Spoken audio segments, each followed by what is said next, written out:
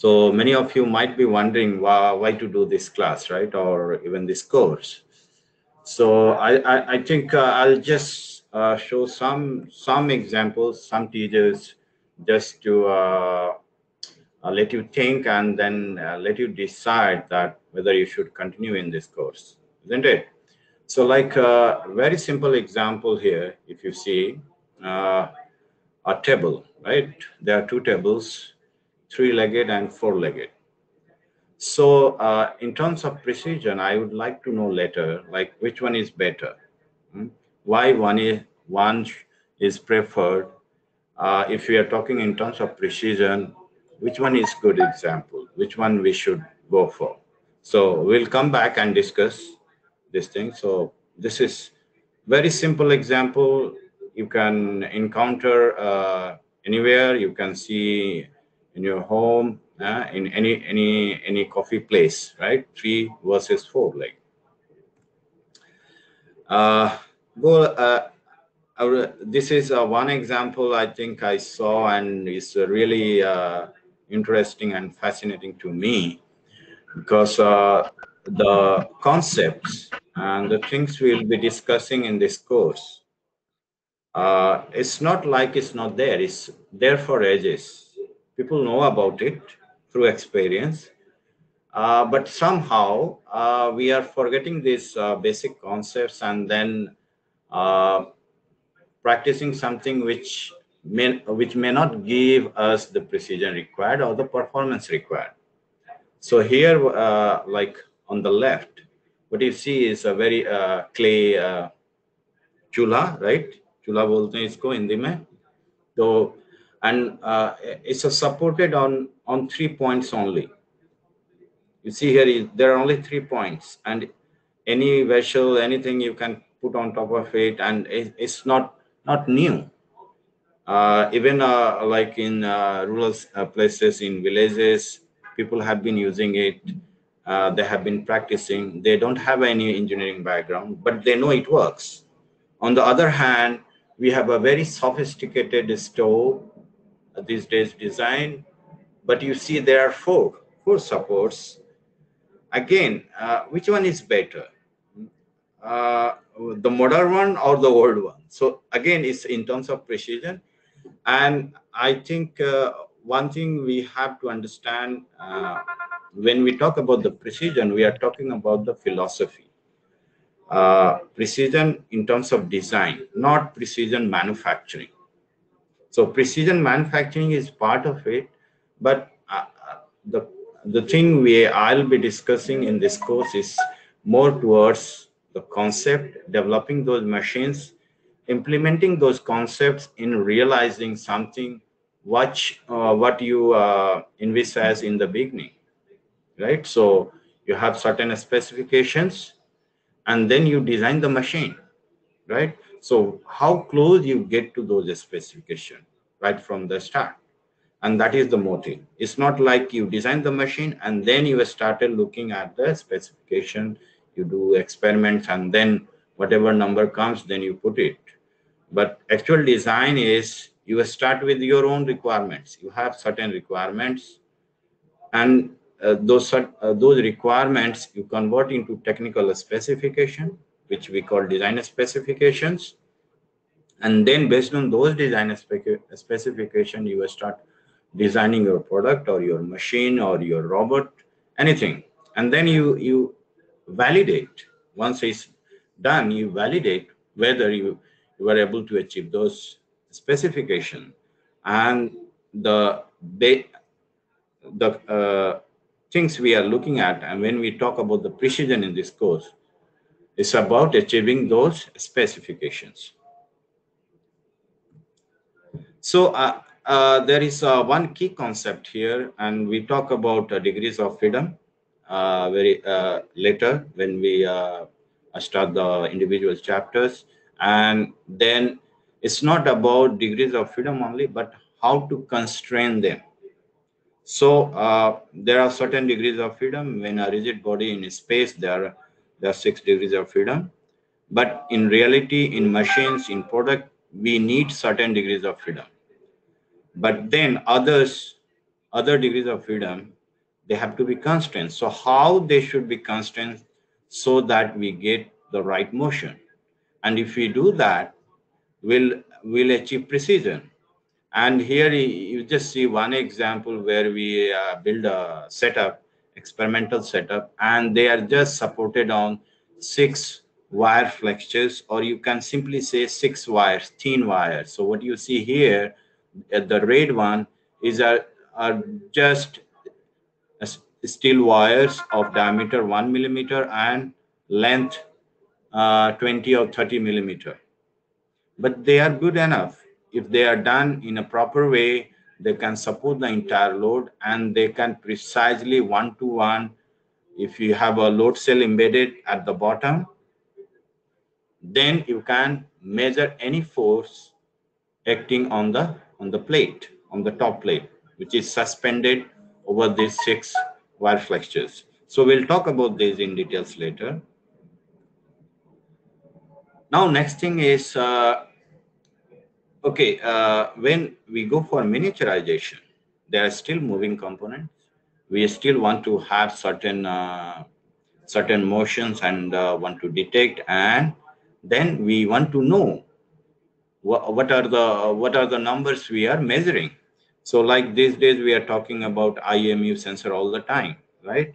So like these are very inexpensive, very, and you use in robotics, or you have a miniature version in your phones, right? Gyroscopes are there. Yeah?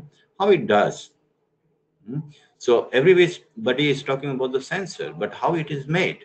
So actually, at the heart of it is these sensors. These are MEMS devices, you can call it, and they are again mechanical components.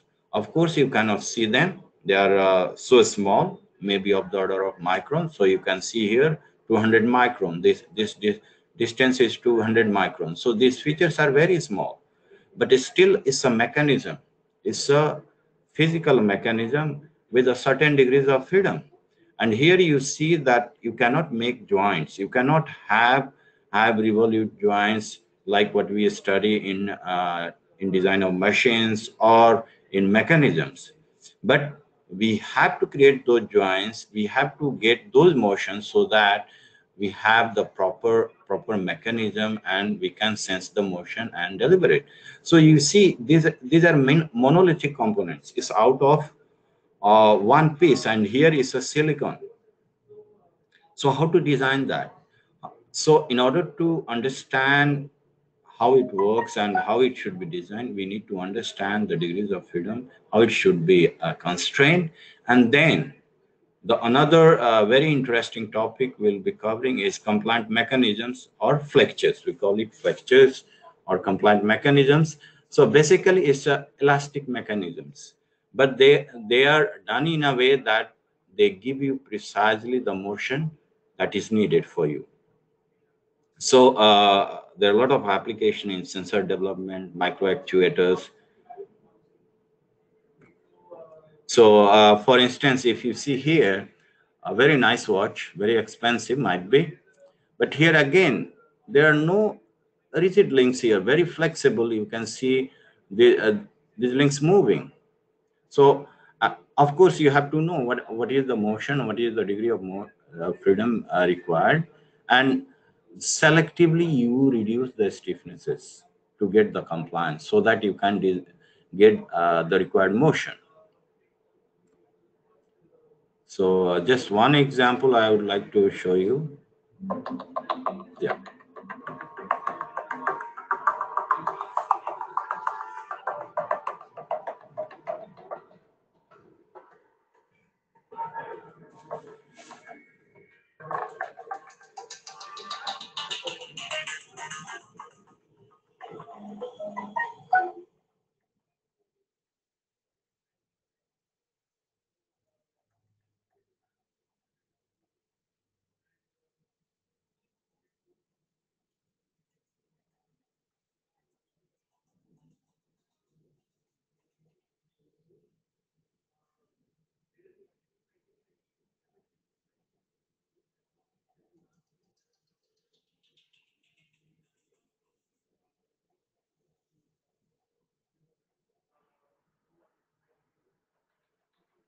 Sorry.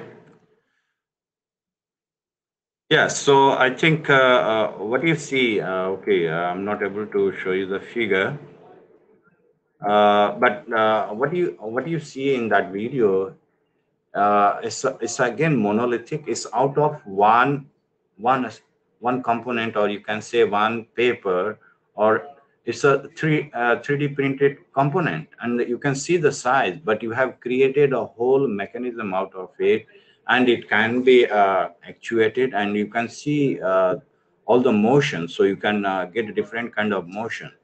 So these days you can design very small components, small rovers, but you need to understand how they should be built, how to understand what is the degree of freedom required, and how to constrain them, though, so that you can get the specified specifications. So I may like to stop here for a while and try to see who is there.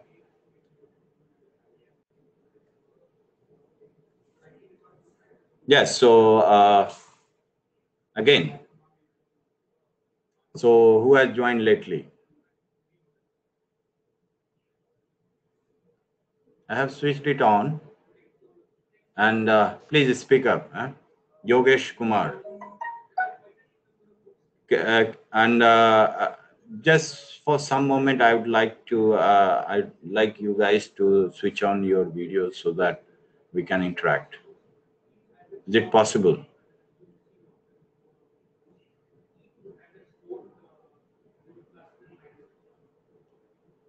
Yes, please unmute yourself and speak up. Mohit, I can see you. You are not audible. I think maybe Mohit, you have to unmute yourself first. I don't know whether I can do it. Mute Mohit. I think I don't know whether you can unmute yourself and speak up. Anyway, I hope you are a MTech student. Pawan,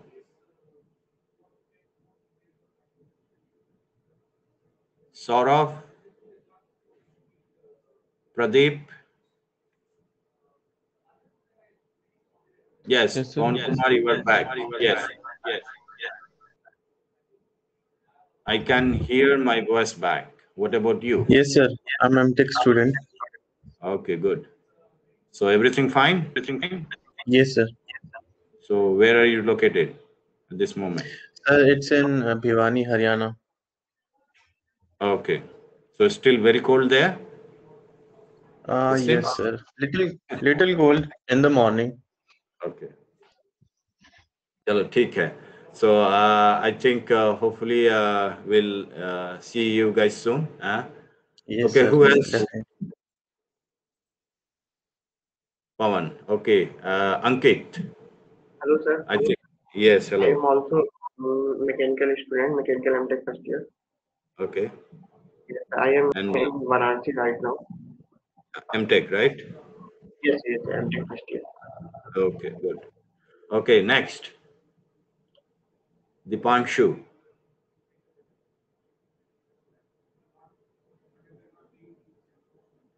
Dipanshu. Mayank Rai. I know you are here. Mohit. Pawan. Yes, we discussed. Pradeep Kumar. Saurav Ranjan. Sumit Roy. Yogesh Kumar. Anyway, just we'll continue. And yeah, who was coming online? Please show up. You just switch up the video. So actually, I just got a. So you are Mohit, right? Mm. Chalo, I think we continue, and we'll discuss again. Start whiteboard. White screen.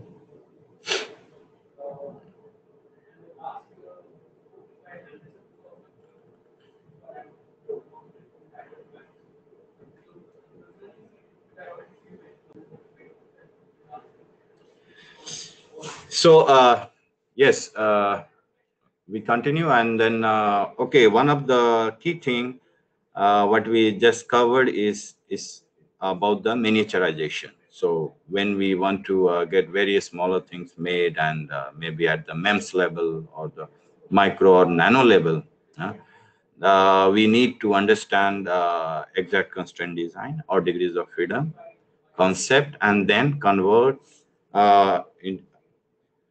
it using flexures or compliant mechanisms. What you see here is now very interesting design, and this is like what I saw when I went for my PhD in Netherlands. And what you see here is there are six logs, right? Six logs suspended. Three are completely suspended in air. Three are touching the grounds, and they are interconnected through cables. But it's a very stiffer structures. Very nice. Again, you have to understand the concept of degrees of freedom, and how the forces are built in these cables and the logs. One interesting thing here is this will only work if so one thing you have to understand, the logs can take the compressive load. The wires, the steel cables, they can take forces only in tension, right? So all the tensile. So uh, if the forces in the cables are in tension all the time, then only this thing will work. And that's the beauty of it. And people have worked on it, structural designs, and many in architecture they have used it. So very nice design. So but it's not just the static design. So this can be further developed, and suppose if you start actuating those cables, actually you can start moving the entire structure, and therefore you can design a cable driven robots. So you can see here just at the bottom, you have a robot which can go inside inside a tube, just like a snake robot. But if you try to see closely, our body is also works in a similar way, and these structures called tensegrity structures. So here again, you see that using those locks and cable, you can mimic the motion. And you can simulate our own body, right? And if we can go one step further, actually we can design exoskeletons which can support our body. So suppose if you are working in medical robotics, and if you have to design a robot which can be used for rehabilitation, so you can very much use it. And what you can see is there are a lot of space. It takes minimal space, and it can be designed around the body. But yes, there is one caution that okay, there is one mechanism here working, but at the same time our body will be also part of the mechanism, so it will be also bearing the load. So the forces will be shared. And if it's not designed correctly, then instead of helping, we can do a lot of harm. So safety is a big concern. But the thing is, yeah, if you have a understanding of these things, we can design a very good exoskeleton for our for any robotic applications. And this is not just for rehabilitation, but actually it can be powered, and it can help us to do things what we a normal person may not be able to do. So like you might have seen in movie Avatar, or like even in Iron Man, they have this kind of suits. So very much these things can be designed once we understand the concepts. Yes, now I'm moving towards the next topic, the precision in manufacturing and developing these precision motion stages.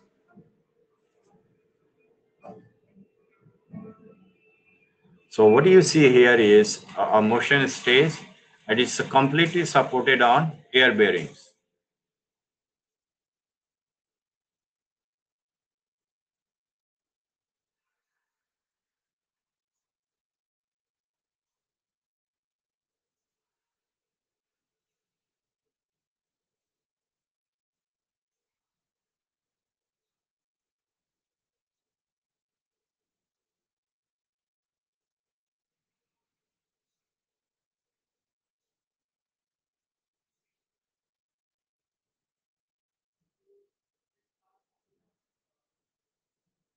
Yeah, so here, sorry, I can't stop it. Huh? I don't know how to stop pause.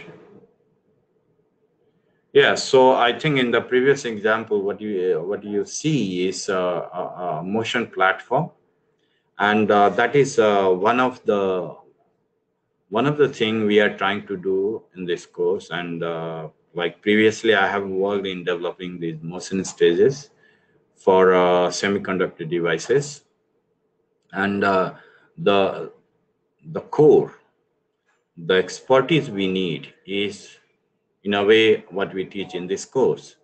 So, like if you want to develop a system which can move and give a accuracy of the order of nanometers or even sub-micron level, you need a very good system, because there will be a lot of uncertainty if we design it using conventional means.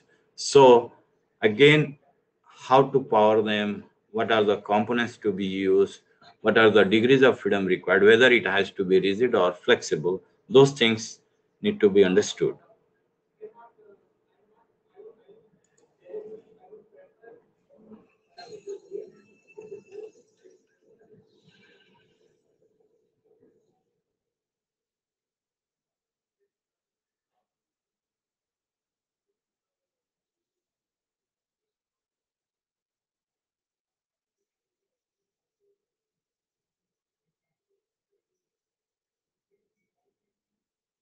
Yeah, just look at this video.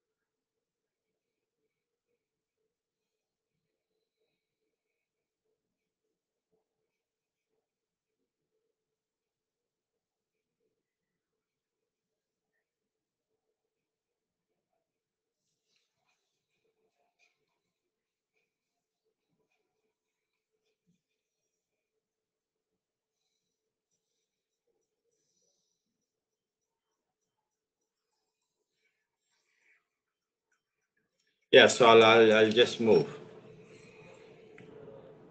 Yes. So there is one more very nice concept. Maybe I'll quickly go through it.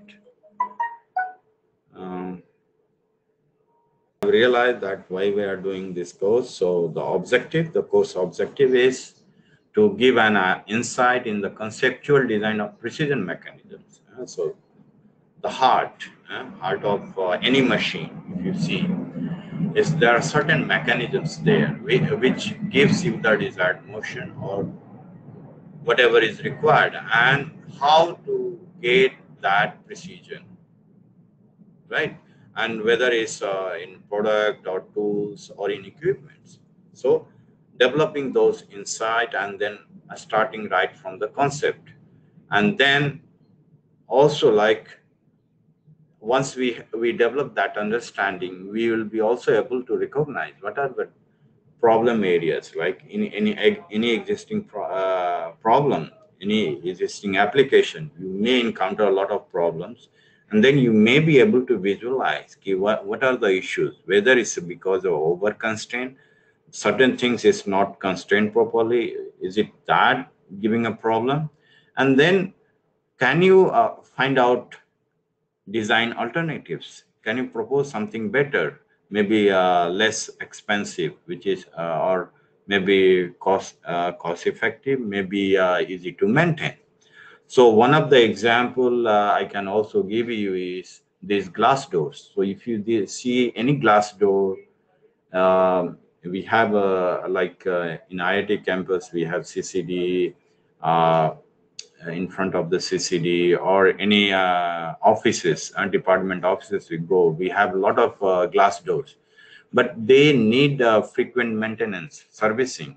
So can you identify what are the issues? In at your home or nearby, you may see a lot of these iron gates, whether they are done properly. They have to rotate, but many times they make a lot of sound. Sometimes they can even break the wall. What's the problem? Why is happening? So all those things. So that is the thing. And then in order to achieve that, we'll go one by one. So we'll talk about constraining degrees of freedom. So overall degrees of freedom and how to constrain them. So that is one, and exact constraint design. Then we talk about the design for stiffness, because nothing is rigid. It's just we play with the different stiffnesses. In certain direction, the stiffness are very high. Certain direction, the stiffness are relatively low. So they are the compliant directions, and that's how we achieve. So then we talk about design for stiffness, and then how to convert them using flexures, different designs, right? So we talk about elastic mechanism, flexures, and then what are the other things we encounter and how to. So like friction is one of the problem, so how to encounter them by design. And we talk about certain components which are used in developing this kind of precision motion stages. So so now I'm coming back to the course structure, and then talking about how we are going to manage the course. So it's a 202 course. So there are 2 hours lecture and 2 hours practical in a week. So overall it's a 3 credit course. What we want to have for this course is, okay, if you have done mechanical engineering in your bachelor, that's good enough. So you cover most of the things. But if you have a different background, then I think understanding of kinematics and design is very important. So if you are from mechanical engineering and from the design stream, I think more or less is covered. I think many times this will be discussed, and some of you may bother me later, like what is the evaluation criteria and what are the things we have to do. And many may leave after knowing this. So it happened, I had like 40 registrations, and the next class it reduced to 10 or 20. So anyway, that's not a problem for me, because okay, I'm handling smaller class is better. But if you are keen, it's a good. And as it's a design course, and there is a lab component, so it's not a UZ lab course where you have a standard practicals and the instruction are given and then you just follow them and every week you finish. In this course, what I do is I try to work on live projects. So it means every student have their own projects, and it runs over the semester for the entire course. And then we try to define, try to meet every week and discuss, and we'll define the milestones in between. We discuss, and then till now I have a very good output in this course, and we have even published papers. We have patents, filed patents as well. So if you work hard and if you are keen, you can search for problems which might be bothering you, or I will give you problem. So it can be even origami based, or so you don't need to have a very sophisticated system, but you can work at home and work on those problems. So this is means very much in line with like in today's scenario, we can work anywhere. But since it's a lab based and it's a 202, so there is a substantial portion here. So 30% will be uh, uh, will be based on the on your lab projects, and then we'll discuss in the lab classes how it will be done. And but there is a 30% weightage to that. There will be only one minor. So okay, it was done differently earlier, but okay, this time I have changed it. So minor, I'm giving weightage of 20%.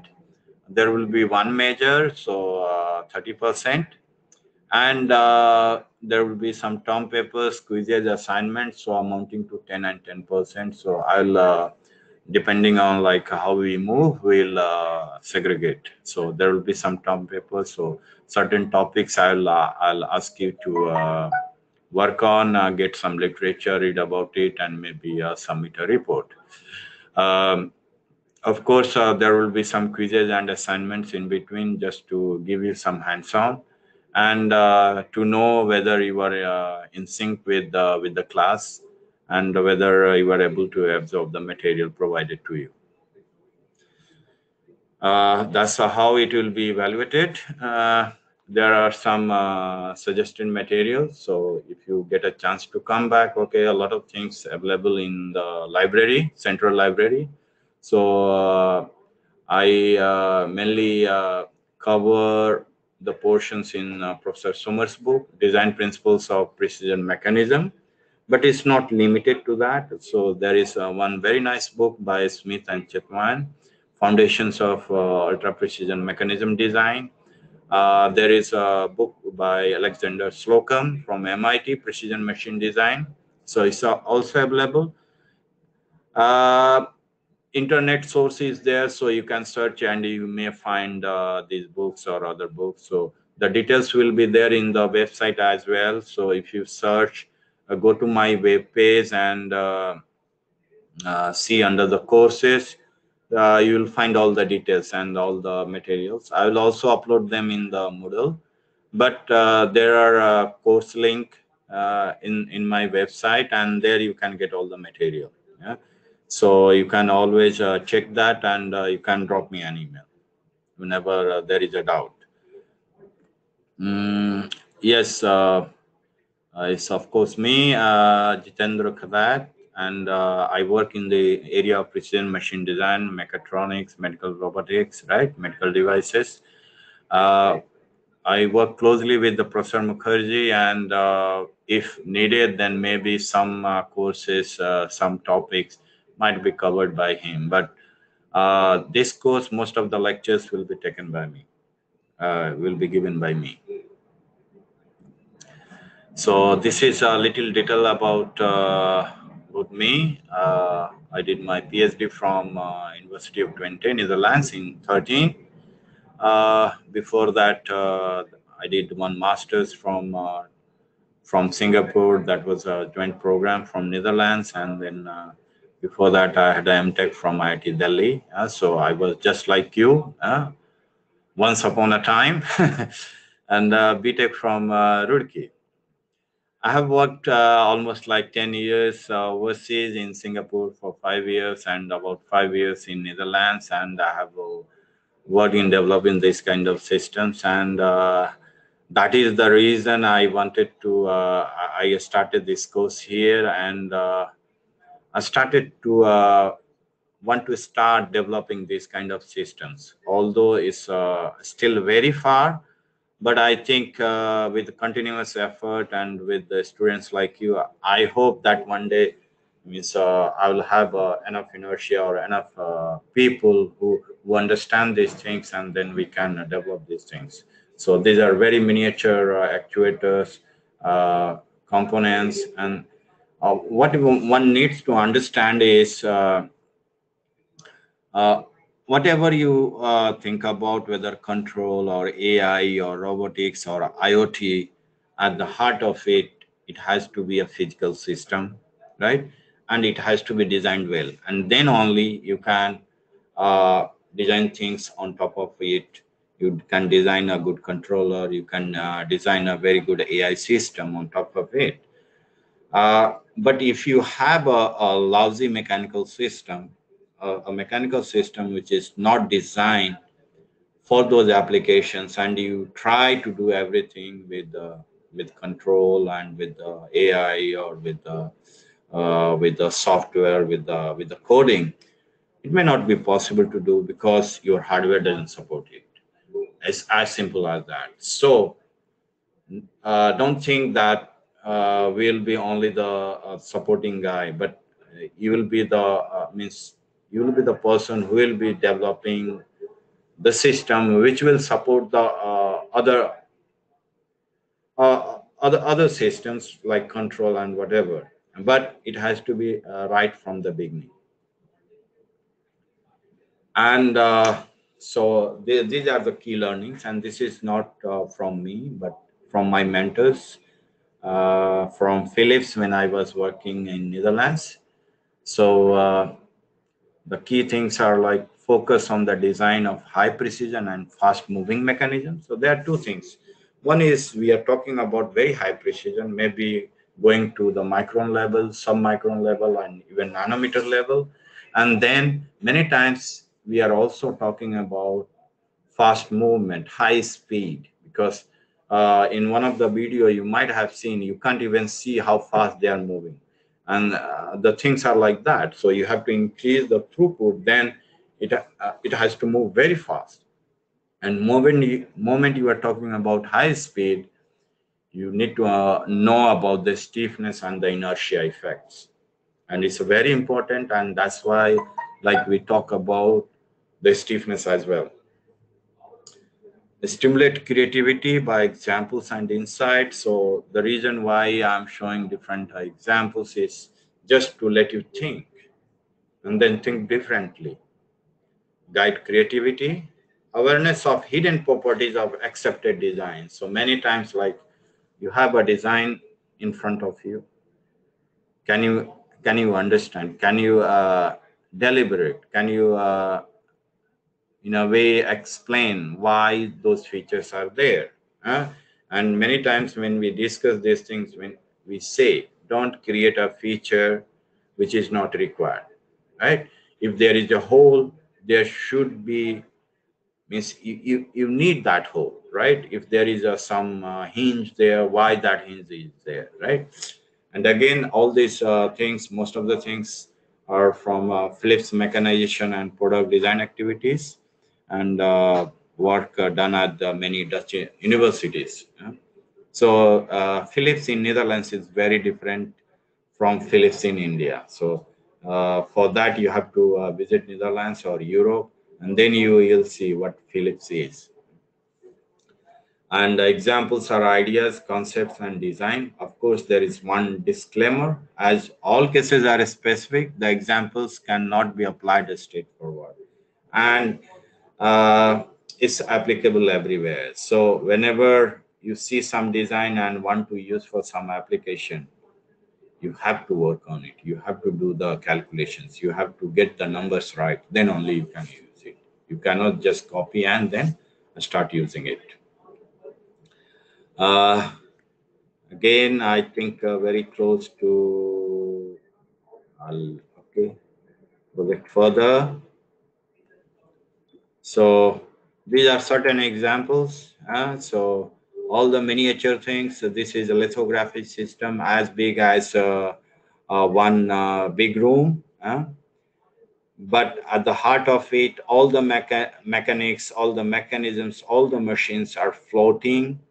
They are on air bearings, and they can make these chips and overlay, and all those things are of the order of nanometer. So you can imagine. There are micro mechanisms here. There are still Philips Saver. This is for satellite applications. These are fast moving pick and place mechanisms. So there are a lot of applications. And I think before we part today, I would like you to see this video.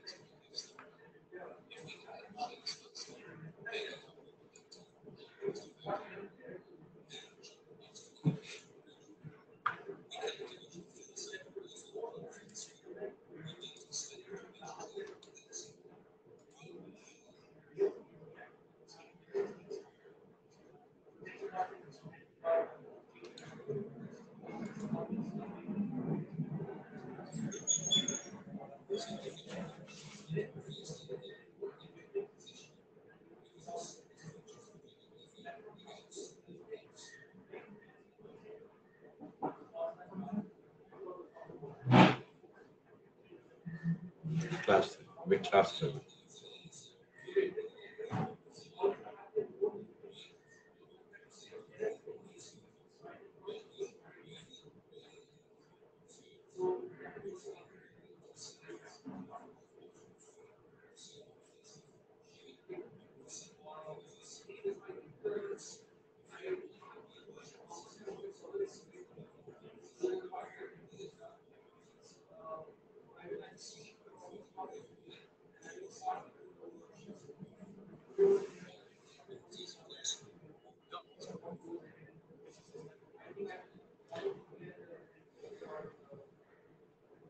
Hello.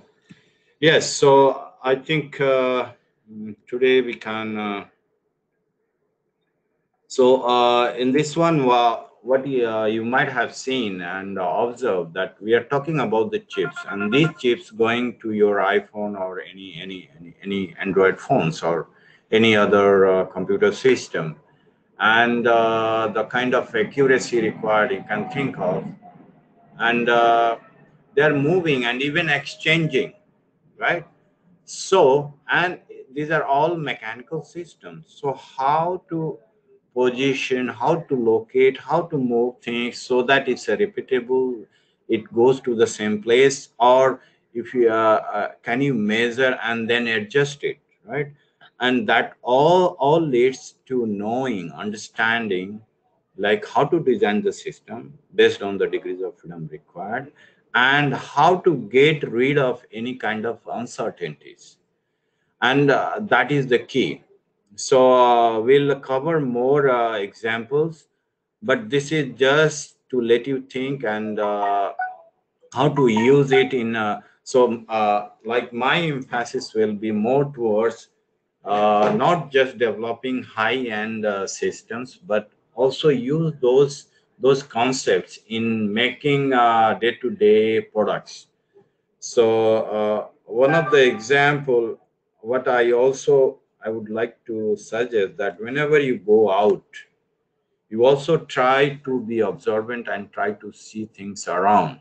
So this is one of the picture I took when I visited Ambience Mall. So it's a nearby when you are in IIT campus and you are just across, like across JNU. On the other side you have so there are several malls, but even there you can find things which are of importance, and we need to understand that. And these are like huge display systems suspended over cables. So there are six cables on top, then there are three cables, the middle one is suspended by three cables, and then again the bottom one is suspended on three cables, but the top one is suspended by six cables. Is it good enough? Why six cables only? Why not more, or why not less? I think these are the questions you should ask, and then I think by the end of this course, you should be able to answer all of them, and you will be able to appreciate